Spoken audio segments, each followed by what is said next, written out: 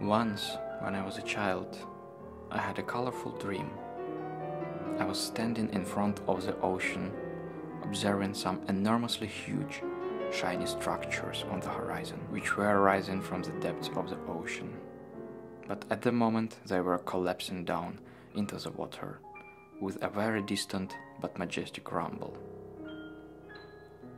Of course, it was just a dream of a young boy, but I had an impression that I accidentally saw something important, something that was beyond my understanding.